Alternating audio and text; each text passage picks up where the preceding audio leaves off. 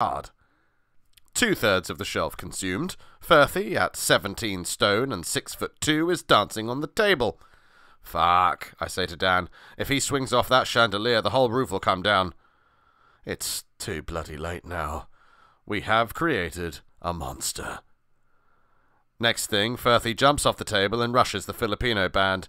The 4'3" group scatters all high heels and eyelashes, screaming in every direction.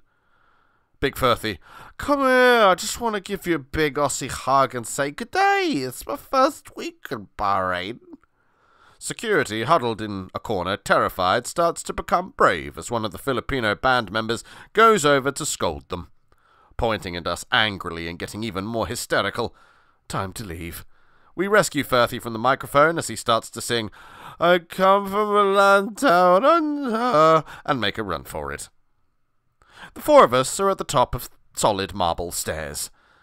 Firthy suddenly trips and rolls down over and over again down the 40-odd steps, lies in a crumpled heap at the bottom. We look at each other. Fuck, I think we've killed him. I knew he was dead.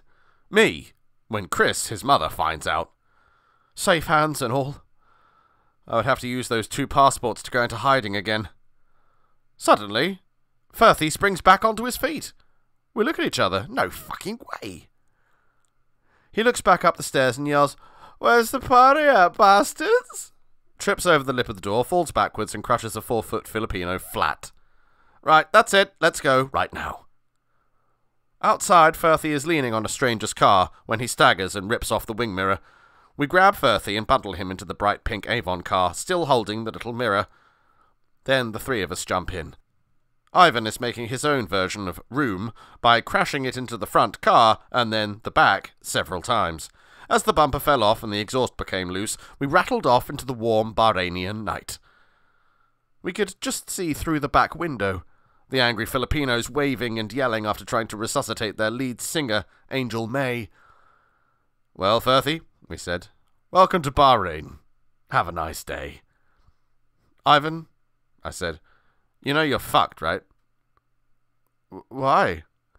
Well, we are in a bright pink Avon lady car that was visible from outer space with your mum's address and phone number blazoned all over it.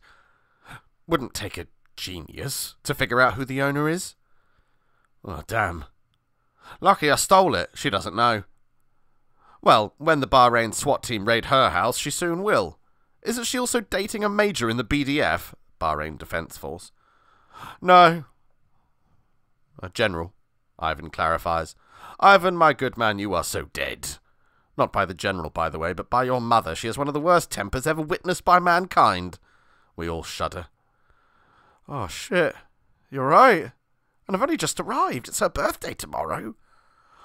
I'll take it out to the desert and torch it. Say it was nicked by someone with a vendetta against the company's hair products. Anyway, it's a shit car. Do him a favour. It'd only be worth 500 quid if there was a 450-pound hooker in the boot. Dan and I throw each other a look. I really hope that trunk is empty. I whisper over to Dan. Anyway, Ivan,